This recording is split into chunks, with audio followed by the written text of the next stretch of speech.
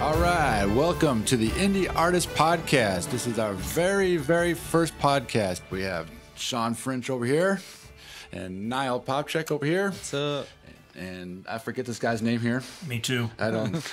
Michael Gianantonio. Give me a beer or two, I'll remember. And I am John Voight. Welcome to our very first podcast. We're going to start out this podcast by everybody introducing themselves and who they are and what they do here. I'll start with myself, and then I'll introduce you guys around the room. I am John Voight. I'm the vice president here at Summit Star Studios, and that's about it. All right. Wow, man. That was a hell of an intro. Yeah. You know, I like to keep it simple. I don't like to brag about myself too much. I mean, you got to do a little something It's here. rock star land. Tell me a little bit about John Voight. You know, I produce films. I just go with the flow. Go with the flow. All right. Niall, how about you? I am the chief audio engineer at Summit Star. This is a new space. We finished, or almost finished with construction, but we're finished with the main area where Mike and I work. We finished that in October. So we've been pretty much going full bore since then. I've been doing 2 series. I'm almost done with one. Got a film coming in and another documentary I'm working on currently as well. Let's go over here to Sean. Sean, what do you do? Sean T. Finch, fine artist. I like to think of myself as a extreme artist. Mostly I'm a metal sculptor. I have shows in galleries, shows at events, do things like Burning Man, movies, all kinds of different things to get the art out there. Now I have larger shows. The last one had maybe 300 people at it. We were in Painted Tiger Studios here in Phoenix, which is a city block size space, and set that all up with a traditional gallery space that had pieces like the one behind you guys there that was set up with the proper lighting on pedestals and all that sort of thing. Recently, I just was honored by Summit Star to have them host that event at Painted Tiger Studios. So again, we had film studios being involved with fine art in order to get these images out there and get these messages out there. And I think that there's an excitement to that I want to talk about. Yeah, that's definitely one of the goals here of our new podcast here is to actually, get the community all involved and other artists to come in and, kind of discuss all what they do and how to get involved and get their contact information and be one happy community. All right. How about you, Michael? Michael G, the G spot, baby. Oh my God. President and CEO of Summit Star Films and Summit Star Studios. Filmmaker extraordinaire, hopefully. Been making films for a hot minute. Made a lot of films with Johnny here. He's a little modest about what we've done, but I kind of like that. His career goes back about as long as his hair. So we started making movies in 2003. Oh, wow. Yep. So it's been 20 years. Almost 20 years, yeah. Wow. 20 years. Wow. We have 2 films in post, and then we have numerous films in development as well. I'm a former musician, as is Sean, and you'd swear that John is, although he's not. Niall used to beat on some skins every once in a while. I played drums for years, yeah. So I used to do magic and hypnosis shows, toured worldwide. I don't know, performed thousands and thousands of shows. Couldn't even tell you how many. He never uses it on us either. No, just you will do what I say. Yeah. He's like, now I'm a filmmaker full time. I contract occasionally as a producer director and sometimes director of photography. And my real passion is making our own in-house projects happen. And that's what we do. We came up with the idea for the Indie Artist podcast a little while ago and decided let's just throw it down. So here we are. I'm ready. Let's do this thing. And the concept for this whole place is your fault too, right? This spot is like, you get it. This is amazing space. The space is fun and was a 2-year project to build, which we could probably get into here in a piece. The space is here, and we're in the right place for it. These artists that you're talking about, I'm meeting every day. I'm running into amazing stuff, amazing stories, amazing things they're building, stuff that's being combined in ways that I haven't seen before. So, yeah, we've got a lot to talk about. It's going to be fun. Yeah. So where do we start? Let's start here with Sean. Talk about some of your favorite pieces that you've made. I do love a lot of my pieces myself. I really put a lot into them. They all have stories. They all have characters. And I have to admit, I even sometimes talk to them.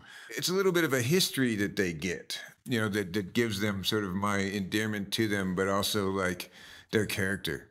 I'll always love a piece that I've made called Descent, which is this sort of reclining female space that looks like it's shooting through the atmosphere. It's actually meant to represent sort of this female strength coming back into power. It also speaks to the metaphor that we all wear our own armor, that we build armor through life to just present ourselves anywhere.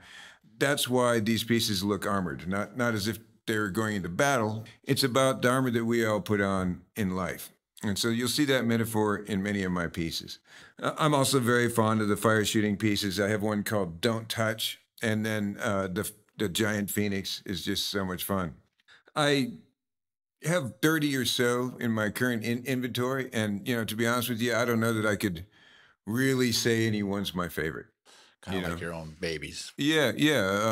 There's a few of them, you know, like for instance, the Phoenix that I just took down from Painted Tiger Studio has been to Burning Man, you know, and so what that meant is that this 20-foot long piece had to get into my Sprinter van and drive across the country to get up there, you know, with me in it.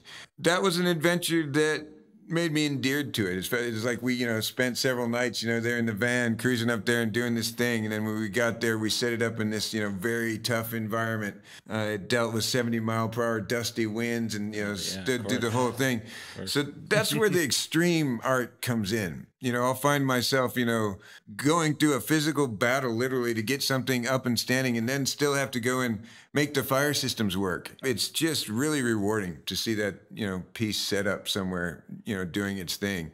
A lot of them have been through a lot. One of them was oversprayed with paint. One of them was hit by a car. A lot of different things have happened to them, you know, but, you know, I bring them back together and, you know. Are you like Michael, where you start a project or you look at something and go 20 years later, you know, I need to add some more to it. A little bit. I could do that again and then totally change it, and it's never done. Yeah. You know what's never done is the entire series. The pieces, strangely enough, I actually see almost complete before I start them. And I don't stop until they get to that point. But I really do take the pieces to a completion that's really important to me. It's part of the process, and I think I got that from the armoring. You know, when you're doing historically correct armoring, there wasn't a shortcut.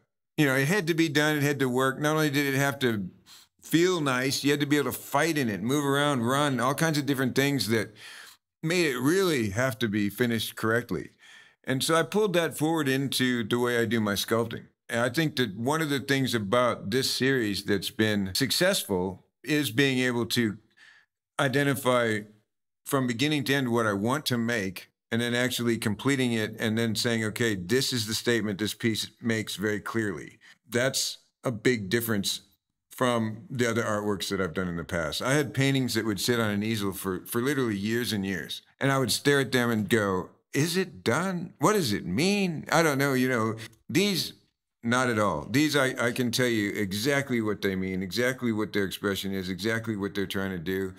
And I feel like I've got this, it's kind of this, I call it my passion possession.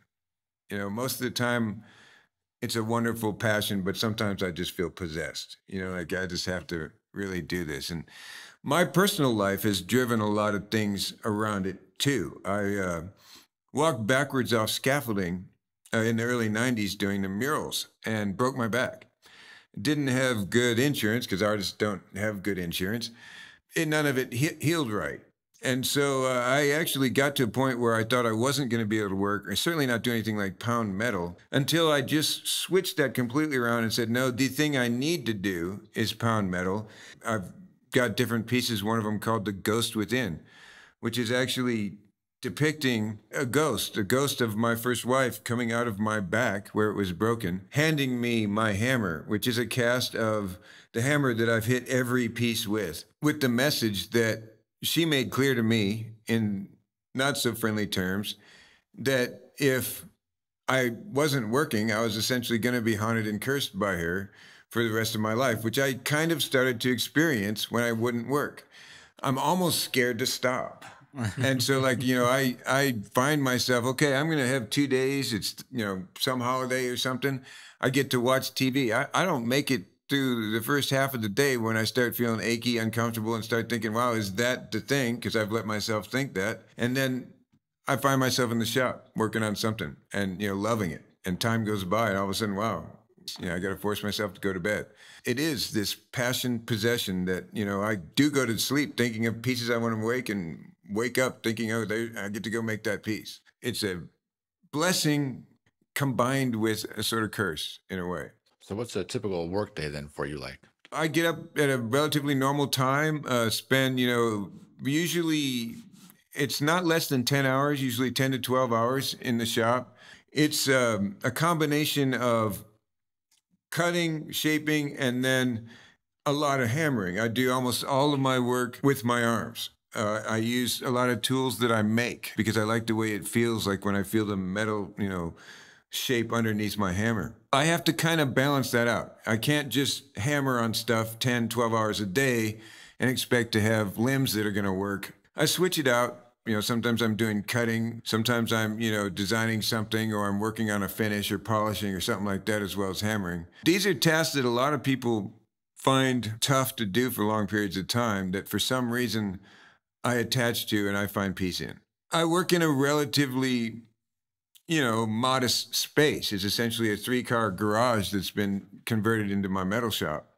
It's funny, that's actually where History Channel filmed a show that I was in this small little room. It's enough for me. It works really well. There's no windows. You know, it's got, you know, AC in part of it, but for the most part, it's hot like Phoenix in the summer. And I like that. I have a foundry in the back and a forge. You know, those are often 2,000 degrees. The temperature outside is often 115.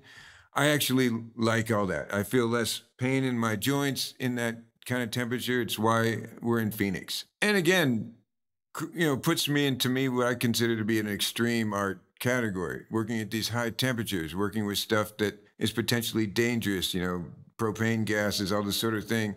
You know, it's not your average, you know, sit down with, you know, a paint canvas and paintbrush kind of work. Okay, now let's talk about you for a little bit. Whoa, Thank you, Sean. You bet. Yeah.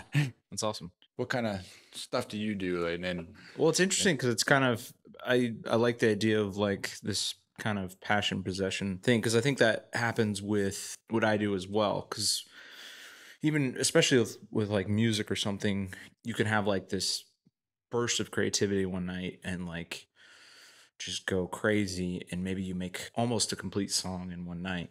But it's important for me with artists to like be able to move fairly quickly, because like that wave that you catch, that creative wave, can like end at any time. So like you don't want to hold it up, or you don't want to like slow it down. So you have to really move quickly. It's part of the reason why I'm pretty fast on Pro Tools, but also I just try to keep the artist involved the whole time. When I work, I like full collaboration, and I like them to just be able to get what they're looking for quickly.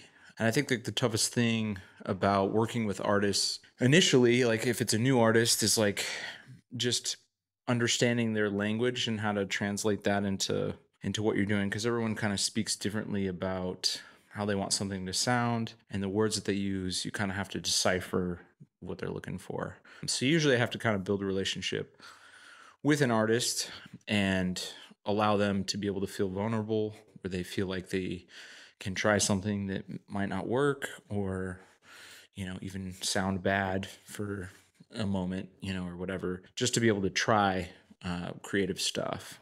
What's cool about this space is it's important to create a really good environment for that, like a creative space.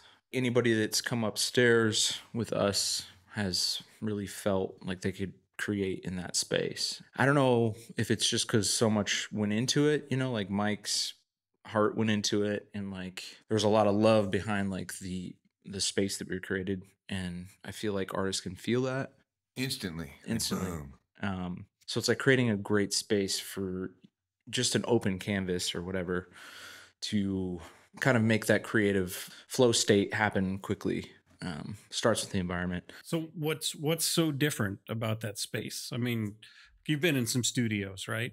Like, what did we do? Here, everything's very clean, like, and that was all Mike, because he's a Used to be an electrician, but just like the way things are wired, it just feels like in a lot of studios I've been in, it's just like a rat's nest of wires and stuff. It's almost like if you have a room and it's dirty, like you feel like you can't do anything until it's clean. And that's kind of great here because it feels clean immediately. So it just feels like you have a fresh slate. Also, we just set it up in a way that like, as we progress with technology and stuff that we're going to do, it's going to be very easily implemented. I mean, honestly, the booth that was created is, I've been to a lot of studios. It's the best booth I've ever heard. And that took a lot of trial and error, and it took a lot of planning. Having your tools laid out for you before you even start without it being just disorganized and messy is like huge for creation. So that's kind of some of the big differences. I think it's also just so customized to what we want to do. Like Mike, I helped with this idea of like this desk that I wanted to create, right? And it was custom to how I work. And Mike did the same thing for editing. That right there is just like a game changer because it's just like, it feels like it's made for you. Because of that, I can work even faster and more efficient. It's just great. I mean, it's just part of like the awesomeness of the space, I guess. Not to mention, like we cut, we're right next to each other almost. Yeah. I mean, what? Yeah. You're 6 feet away or Yeah. 10 feet away or whatever it is. Like Yeah. this was a very bold thing to do because I've never done this before. Mm-hmm. But in my mind, I was like, I really feel like if I'm working with somebody, I need to work next to them. Mm-hmm. And I need to do that in such a way where it's not disturbing to work next to somebody. The whole thing is like we have these 2 massive edit stations. Yeah. And we're capable of doing virtually everything that you could do in a major studio. Like when I was at Capitol Records in the writer's room, Mm-hmm. that room had nothing on this space. Mm-hmm. When I was in the room, I was just like, I enjoy this space. I'm glad I'm here. I enjoyed the experience of being in the space, but I never felt like the space did anything for me. Yeah. It was just another room. It was just another space. And the thing that made it cool was like the fact that I'm sitting here where the Beatles recorded and Yeah. where all these guys did this. And at the end of the day, I would rather record upstairs. Yeah, it feels more intimate. Like, I think it's not the biggest space in the world, but like, some of those spaces can feel sterile or like just not, because some magical stuff can happen at a home studio, right? Just because it feels more like intimate. I think this is a really good blend of that mixed with like, oh, by the way, we can also do like whatever you want just because it's set up that way. It seems almost akin to like my making my own tools. It's like you made this big tool that fits your hand. It's all right there. Everything seems very clear, accessible, thought out. You're not running into things to turn this or that. You can see all the way through to the vocal booth from, where you guys, I mean, it's thought out well. That says a lot, experience behind this, Yeah, and even like coming down to like just the finer details, right? Where 45 basically took a lot of the 90-degree angles out of the room, and then the windows are slanted, which was Mike's idea. So your reflection bounces to where you want it to go. It's just like a lot of forethought, but then at the end of the day, you could be in a room and it doesn't feel right, but this room feels great, to anybody. So it's kind of the magic of like planning it out for the technology, but also it has to have the right feel. And I think it captures both of that really well. I don't know. We were jamming in the live room. Yeah. Right. And the first time we jammed in a live room, I didn't even have acoustics up, on a lot of the walls. And it was just this, like, I have rehearsed in a lot of places, band wise and stuff. I mean, we played in studios, we played in, we had space at Francisco, we had, the shed out back. I mean, you name it. We played in everything you could ever imagine. And never have I ever played in a space that it sounded so fucking good. I remember stopping you and going, man, are you hearing this? It's fucking amazing. That space, we nailed the shit. Yeah. Like, if you want to talk about a space, when you go into the live room, I want to fucking eat my head. Yeah. You know what I mean? It's like all of a sudden I feel like I've just like performed in an arena. Yeah. It is outstanding. And I cannot tell you its match. And I think a lot of bands will do that, right? Where it's like to get out of the sterile environment of a studio. Some of the best albums you've ever heard, they were just like, all right, we're going to take our engineer with us. We're going to like rent a mansion for a year, set up where we're just going to always be around each other creating. There's a magic with that too, where it feels a little more free. I mean, your environment is key. It's crazy how much of a difference it makes. Yeah, when you had your wife in there that night, it's just that room sounded spectacular. Yeah, and like, you know, one of the first ones to be in there and like, you know, just testing it out. It feels good when it just feels like you can kind of do whatever you want, like whatever you can dream of, we can do it. I think having a space like this that's so naturally creative feeling aids that collaboration. It aids people to feel comfortable, to be like, okay, now I can do that thing I do. I'm in this comfortable place. That's important. Yeah, you got to capture like someone alone at home, like what they're going to do creatively is, you know, far different than what they're going to do when they step into like a professional studio. And you don't want an artist to stiffen up, right? You don't want them to stiffen up and feel this kind of pressure of being in like a corporate environment or whatever it is. So to be able to capture kind of like, I feel like I'm at home, but like, I know we can like get great shit. That's, you know, the blend you're looking for. How many rooms does this studio have? 9. We have 9 rooms. There's the fuck shack. Oh, I'm sorry. He's like, can we say that? We just did. The F shack. No, just kidding. When you first come through the front door, you enter into a reception area that's about 85% complete, I would say right now. Yeah. You know, I mean, we're A couple things button up. we're for getting sure. there. Yeah. But it's a 2-man band, you know. Yeah, well, you A know, lot of time it's a one-man band. This was a studio. I mean, when I came up with the idea to build this studio, I allocated the funds to build the entire studio and to hire contractors, and then COVID hit. Yeah. And, you know, we all went through God knows what with COVID and, you know, personally and professionally and whatever. Yeah, it hit our industry real hard. Yeah. That's an understatement. Yeah. I never would have thought, hey, I'm on track to build this like studio and to get all this stuff done and hire all these people, and nobody would show up. I couldn't get a person to come out here to build the fucking studio. Right. And not only that, but, you know, trying to get, you know, you couldn't get the city to come out. There was nothing you could do about anything. So, you know, what am I supposed to do? Just push this massive pause button for like 1.5 years while everyone tries to figure out what the hell we're going to do? Freaking glad you didn't, man. So what did I just was like, no, I'm not going to do it. Yeah. I'm not doing it. If you're not going to, if I can't get somebody to come out here and do this, I will do what I've always done, and I'll just do the damn shit myself. Yeah. If I would have known the shit that I would go through when I said I'm going to do this myself, I might as well just drive off the Grand Canyon and go soaring to the bottom, because it was insane, the shit that I went through. Long story short, Here it is. the studio's here. Yeah. And while we're not 100% complete in a lot of the spaces, we're getting there. Like the space that we're sitting in right now, I would say we're probably 85%, maybe complete. Yep. Niall came over and we were slinging drywall mud for 4 days and blowing insulation, doing mud, doing sheetrock. But it's cool because it's like there's a part of us in the walls, you know. We didn't just buy the space and come in here. I think, you know, you might be speaking to more of why it feels, you know, so great too. You know, as it was your sweat equity in it, you know, and the timing may have been, you know, uninformed. It may have just been a blind faith in a way, but the timing to me, you know, from my position, is fantastic. If you were a person that thought, well, COVID's going to come through and we're done. There's not going to be any more live music. There's not going to be any more live shooting. We're not going to do art shows. We're not doing anything else anymore. You gave up. And you sat during that time and you watched a bunch of old TV and you did a bunch of things. If you just had a little bit of blind faith during that time, you did something like this, or this would take a lot, but you did, you know, something like this. And now you're sitting here at this moment when, like I said earlier, this area has got so much going on. The timing is the opposite of COVID right now. It's like, let's bring things here. Let's start new things going. Let's combine efforts. Let's make a lot happen. Now Summit Star is sitting here, right, you know, standing proud right here, ready to go. Here we are. Boom. yeah, this studio shouldn't even exist. This was, it's not that it was an afterthought. It's that we had plans for this side of the building.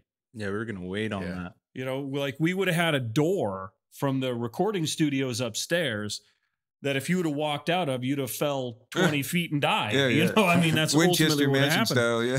And, you know, I have this problem. And John knows my problem, and I think Niall does now too. Everyone's, you know, if you're around me long enough, you learn my problem. The word half-ass does not exist in my vocabulary. I'll give you that. It's like, I will do this, be it a film, be it this place, be it anything. It doesn't matter. So I got this thing in my head that I could just build this place by myself. I will never do this again. I mean, day one, I got photos of this shit. I'm upstairs by myself. I'm doing some demo. And I knocked this 2x6 loose. And this thing's like 16 feet long, 2x6. And I'm whacking this thing with a sledgehammer and it pops off. And I'm like, yeah, I'm big bad. You know, it's like slow motion all of a sudden. I see this board in the air. And the next thing I know, I see it coming down a little and a little more, and it knocks me over and lands on my leg. Not a huge deal, except for the fact that there's still nails in this thing. Yeah. And so I've got these 3-inch nails stuck in my shin. Like this board that weighs God knows what is laying on my leg with these nails stuck in my shin, and like I'm whacking the board and it won't come out of my shin. And I grab this sledgehammer and I whack this board. And the next thing I know, all it is just a blood fest. Oh, yeah, yeah. And this is day one of this thing. When they no say one to this, call to either, right? I mean, it was just you, wasn't it? it was just me. Yeah, yeah. So, you know, I'm up here, I'm going like, what? I'm like sticking shit in these holes. I still have vampire holes. There's 2 vampire holes in my shin from 2 years ago. It's your bite. So like over this whole time, if I counted the times that I've been fucked up by this place, I should be dead. Like falling off ladders and, you know, cut myself on this and you name it. It's just like it. That soul wouldn't be in it if you had crews come in and do it, you know? No. I mean, the thing is, you know. You know, this thing, I had an idea and I created a 3D kind of build of the place. And John remembers the 3D build. We walked through this place twice and then I changed the whole fucking design. 2 days later, I'm like, no, John, I'm doing it different and this isn't going to work and too fucking bad what we talked about. That we need to happens talk a about lot. some shit again. We're talking again. and you know, and John looks at me like, are you crazy? I mean, we just spent like a week sitting down to, you know, and I'm going, I'm sorry, it's just not going to work. Yeah. And, you know, at the end of the day, here we go again. I can't half-ass this. It wasn't working for me. Like the way we designed it wasn't working and it just didn't make sense. So it was, I'm going back to the drawing board. And when I went back to the drawing board again and came back with a new design, all of a sudden things started making sense. And from that day forward, this place clicked. Yeah. You know, and then it became this whole, we need to do a podcast studio. And that's John. He had the vision to say, create a studio space and let's make a podcast studio. And not just a podcast studio. Let's make a badass podcast studio. Because you know what? Most people, what do? They take a table and they connect it to a wall. It's a laminated piece of shit. You're in an office space with a drop ceiling and some bullshit. I mean, come on. This is Studio A. And I feel like I got tons of space around me right now. I mean, what do I have from here to the wall? 10 feet? Yeah. I'm not cramped up in this space.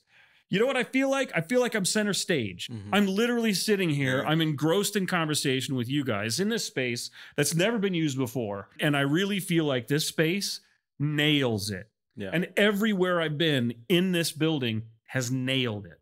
Mm-hmm. That's a way to, you know, I would almost describe the live room like that too. You almost feel when you're playing at a certain point like you're in a bigger arena sort of thing, and then like you're on stage. It's a feeling, and you can't describe the feeling that you have other than this is awesome. You know, and you want to do something. I do, and I would have never done a podcast. Are you kidding me? No way. You're going to put me on a podcast, right? You want to put me on a stage? Fine, I'm cool with that. But why do you think I'm a director? You know what I mean? I mean, I'm not in front of a camera. Other side. You know, Yeah, we're all used to being behind the scenes. I feel like when we sit at this table, I'm having a conversation with my friends. Mm-hmm. When we lateraled into the film industry, Summit Star Films took over. And then the next thing we knew, we're building a post house in downtown Phoenix. Oh, okay. When we put this post house together in downtown Phoenix, I mean, we found ourselves reaching to Hollywood. We found we were doing big deals. Film financing was happening. There was a lot of things that were going on other than us just running a post house. But we learned a lot about what not to do. Yeah. And so now we sit What here. not to do, then what to do. Now we sit here knowing what to do.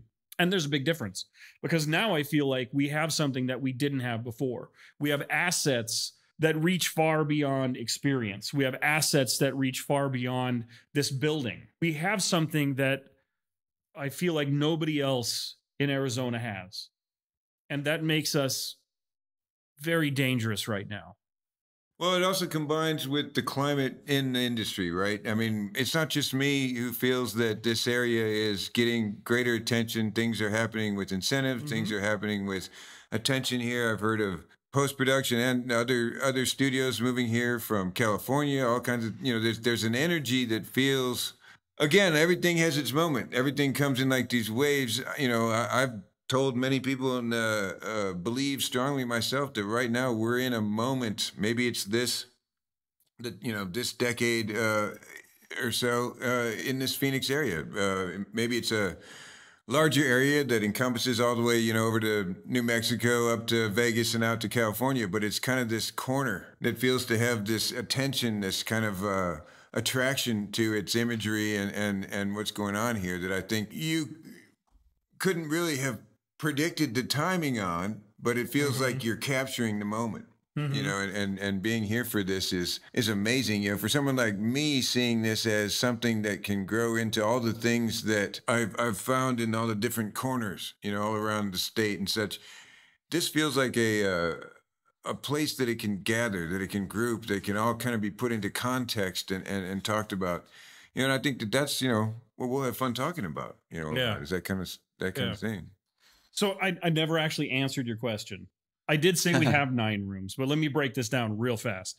So the reception area is your entrance area, and then you've got a restroom. We have a little kitchenette area. Then we have an executive office, an equipment warehouse, and that's the first floor half of the building. And then right next to that side is where we sit in the podcast studio. There's 2 studios over here. There's Studio A and Studio B. Studio A we're sitting in. And then on the other side of the door over here is Studio B, and Studio B is an equal size space.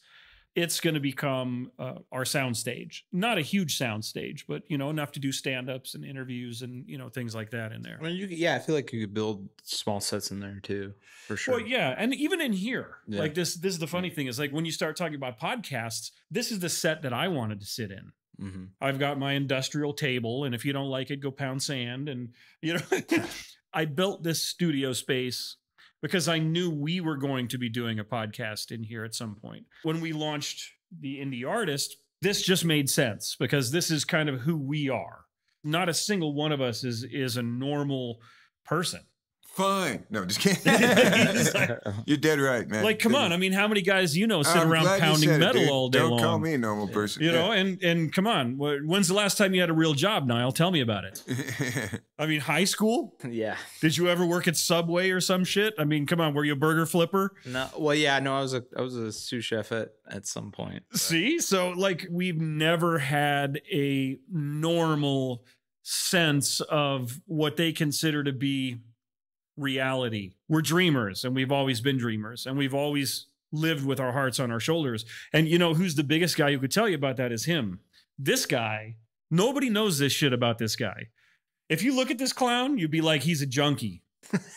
Yeah. Is this guy on drugs? I mean, look at him. He's like, and yet I've never touched a drug in my life. He has never done a drug. People judge him based on his image and his eyes. He's got a lazy eye. I do. Oh. Well, I mean, was that your eye or you? Yeah, I just thought I was lazy. You're just winking at me, man. Damn, it's just my eye. Awesome. So people judge him based on his appearance. This is the guy that I would say has changed the least of all the people that I've ever known in my life. Like if you went back to high school and you saw a picture of him in high school, this was exactly what he looked like in high school. I still wear some of the same clothes. I believe it. I can't even fit in mine. Like those fuck I feel pants. you, brother, man. So, there's something to be said for that. You can never judge a book by its cover. And if you judge a book by its cover, you're going to get burned. What do you do for a living? I take care of the mentally challenged, mentally physically challenged. How long you been doing that? 32 years. 32 years. And beat that. How many mentally challenged individuals have lived in your home? I got 3 that currently live with us, and I've had, let's see, 1, 2, and 3 others that have lived with us. Yeah. And 2 of them have passed away. Actually, no, 4. 2 passed away, and then 2 have moved on. Wow, man. Yeah. And would you ever say, I'm looking at this guy and this is what he does for a living? There's guys out there that you know, we've judged. I mean, I've judged a lot of people in my day, and I feel like a shit for doing it. This happens to us all the time. You Like know, we just got fucking judged again when we went to put on your event. Yeah. Right? That's right. And what? It's like, oh, these guys can't, who are these guys? You know, like what can these guys do? I'll tell you what we could do. We could do a hell of a lot more than you can. You know? And I've been beat up for my long hair. You know, it's been a while back, you know, but yeah, I mean, it's. I saw it. crazy. I mean, we did the TV show, and Tim Yeah, Allen was Tim teasing Allen you was about your making fucking fun of it hair the whole time. Yeah. You know, Tim Allen and Richard Karn are like, well, if this You doesn't cut work your out, we hair. could at least offer him a haircut. Yeah, You yeah. know? He's like, Classic. That's why it's even better to put it to him at the end, you know. And yeah. And then what? And then so it starts this way, and at some point, you find a way to earn respect. It takes time. Sometimes it's like John hasn't gotten the respect he's due, and you know, eventually he's going to walk into that, and it's going to happen. And the same thing, even on the show, it happened with you, because I mean, you won. Well, and then you know Come on. it shifts around too. Like, you know, for instance, you know, for me seeing, you know, John's appearance, I'm going to go, there's a cool dude. I want to go meet that guy. He looks cool. Right. You know, like, and so it's different from your perception. And I think that, like, even in the business world, and you know, they're starting to learn, you know, look, we have to start thinking differently on some of these sort of things. And, you know, that's part of what, you know, the discussion needs to be. This stuff needs to be brought up because, you know, this is where we are. I mean, how many people are even going to offices anymore, sitting in Cuba? I mean, I guess that's still going on, but boy, that's not the thing it was. Mm-hmm. You know, I mean, that used to be such the deal, you know, it's a different world. And I think, you know, our self-expression, how we look and that sort of thing, you know, it's, you know, when we can kind of control that more, we kind of become a place, you know, that's interesting. People become more interesting. It could even create a whole new trend, you know, and you know, something that maybe was big 30 years ago or something like that, all of a sudden comes back, you know, and then you're like, wow, you're spot on, you know.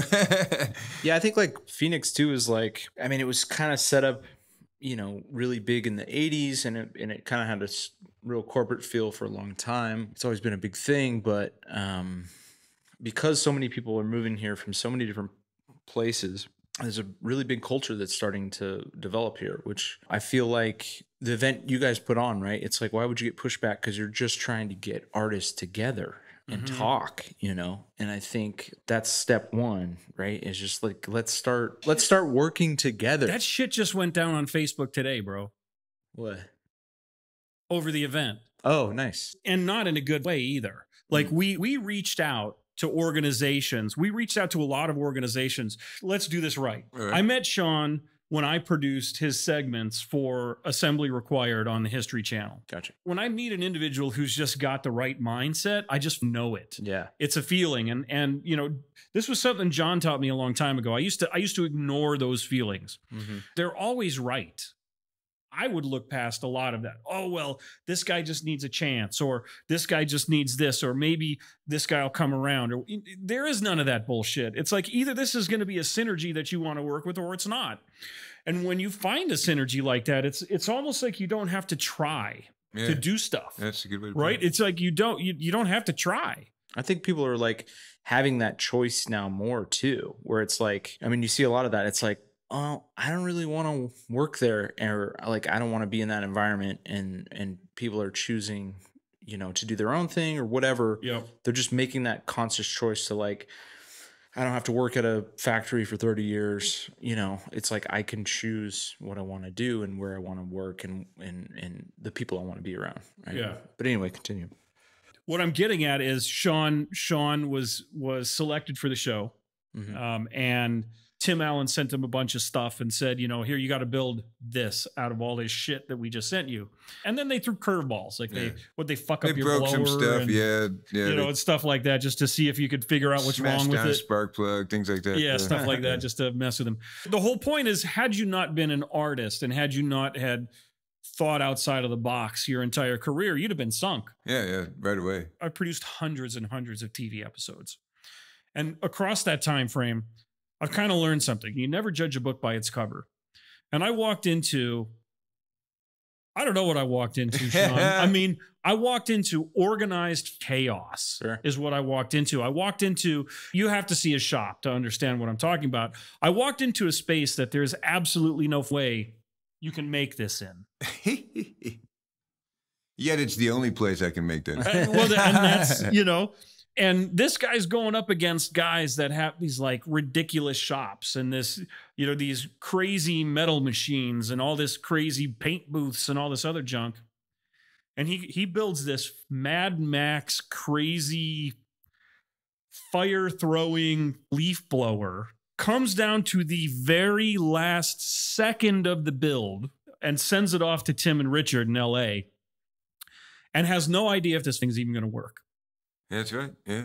But we had to use those parts, and I knew that one valve in it was very likely faulty, but it still had to go off. To be honest, when they opened it up at the other end, and, you know, I had this thing designed to look like a dragon with this long tail and all this kind of stuff, it didn't work the way I wanted it to. It did, to me, essentially fail. If it had worked correctly, you would have seen it do a fire shoot like you see me do now with my fire shooting handhelds, like the one I call Flaming Lips. You know, it would have shot a 25, 30-foot flame, you know, at a high temperature. It would have just freaked Tim Allen out. As it was, you know, Tim Allen's there standing with it. It came on. He stole your build. It worked. It still. Say, where is this thing? He's like for real. He stole. He took it home, and then with this next show, More Power, that came out, it's in the intro, in every intro, and so it shows Richard Carnes. He has a chainsaw, and Tim Allen says, "That's not a tool. This is a tool." This is a tool. And sticks my thing on the counter, you know, and nobody knows what it is, but it just looks like this giant tool thing that Tim Allen has, you know. But still, I was just like, okay, you did like it. Yeah. You know? Yeah. That's awesome. There's an ability that people have. We're sitting around this table because in our own way, we're artists. Oh, yeah. And that's the whole vision for the indie artist. You don't know where you're going to find an artist. You know, like I found an artist who does flooring. Sure. Oh, yeah. You know, and I found an artist who makes crazy designs on walls out of wood. Yeah. Unless you stop and take a look around, you don't realize what art really is. And to somebody else, it's different. So to you, it could be something you're creating upstairs musically or in a film. Mm-hmm. To John, it could be something completely different. And to Sean, you know, it's back to that collaboration thing. You don't know what that other person's influence might have on your art. And you bring two artists of different sorts together, and all of a sudden this other thing happens. With a lot of my big pieces, I have to have a team. And so I collaborate with other very amazing artists in their own right. Finding out that like a glassblower does amazing work that goes wonderfully with my metal work. How that could actually function with my things and all become this combination of art. And, you know, to me, growing that is what's creating an environment like I think we're feeling here in Phoenix. As soon as you have more and more artists doing that, what we're talking about right there. Now this artist has come in and they're bringing in this wood art into the space you created or whatever. All of a sudden that combination is felt. People talk about it and there becomes this energy around an area where a lot of things are being combined, you know, and to make a bigger thing. That's Summit Star. You know, that's what happens here. And I think that we're feeling that, you know, this is an area that, you know, could really have a lot to talk about, you know, in this kind of, you know, trial and error, just heartfelt efforts. That's what creates, you know, this, if you will, a scene, this what we saw at the show, what we see, you know, when we go out. Phoenix needs the sense of like, let's support each other, right?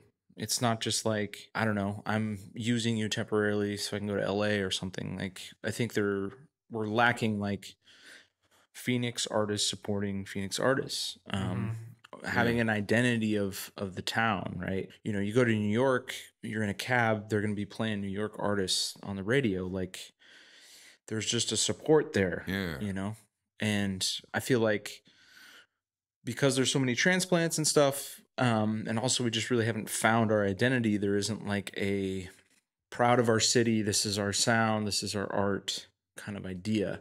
As soon as we start working together and create kind of this community that needs to happen, I think as soon as we can kind of establish this community, people can start really working together, because collaboration is really where the magic happens. And that's how a city or a sound or whatever, a look can get on the map, because it's specific to that community or whatever. Well said, man. Yeah, exactly. Guys, this has been a great talk. It seems like we got a lot more to talk about. We sure do. Man, we just peeling the onion. So we still got to hear about upstairs. That's right. So let's let everybody know where we can get in contact with us. What are the best places for getting in contact with you now? You can find me through Summit Star's website, which we can bring up or whatever. SummitStarStudios.com. I'm on there. I'm also PopShockProductions.com. Cool. And how about you, Sean? Where can people get a hold of you? ArtofSeanTFrench.com or at Sean T. French on all the social media things. Got a lot of stuff out there on those. Cool. How about you, Michael? I'm around, man. If you're not in Facebook jail, don't try to hit me up on Facebook, man. It's I live in Facebook jail. Matter of fact, I love Facebook jail. It's my favorite place to be. I'm on Instagram, and I think I'm Director Michael G. Mm-hmm. Is that correct? Mm-hmm. I think so. I'm terrible with social media, and that's a whole nother topic that we had. Maybe we should dive into that, like on the next episode, is how much we suck at social media. The studio has a website, summitstarstudios.com. We also have summitstarfilms.com, nightfireproductions.com, which is spelled a little bit strange, NITEFIRE. That's our genre-based production company. I have a personal website at magicbuilders.com, which used to be a different kind of website. But it's been around forever. It's been around for a hot minute. Yeah. And if you bounce there, you could find all my social media stuff that probably would make you hate me. Love it. Yep. And I'm John Voight, and you can catch me on Facebook, Instagram. Just look up John Voight and come to the Summit Star Studios website and Summit Star Films website and all that stuff to get a hold of us. Yep, you could go to at Summit Star Studios, I believe it is, on YouTube. Yep. Mm-hmm. Yep. We have a YouTube channel we just launched. There's a couple of videos of Sean on there. Yeah. There's a film that we did a short film that we did in 2014. True Love. True Love, which has basically screened all over the world and is on Amazon Prime and a bunch of other spots. The Facebook page for the indie artist, we should probably have that up here somewhere, but I don't know what it's actually called. Just search for the indie artist and look for this logo. Mm-hmm. Because, like I said, we suck at social media. So. Well, we're just getting started. Come on, you can teach an old dog some tricks. Yeah, exactly. It's just not social media. So we're getting there. Yeah, and I definitely have to post more. I don't post hardly ever. Well, yeah, but you're not in Facebook jail either. No, that's true. I try to stay out of jail. I try to stay out of trouble. Yeah, man. Thanks for tuning in. Yeah. Yep. All right. Thank you. And thanks, guys. Join us next week or whenever we decide to make another podcast. Subscribe for more. Cheers, guys. Yes. See you next time. See you.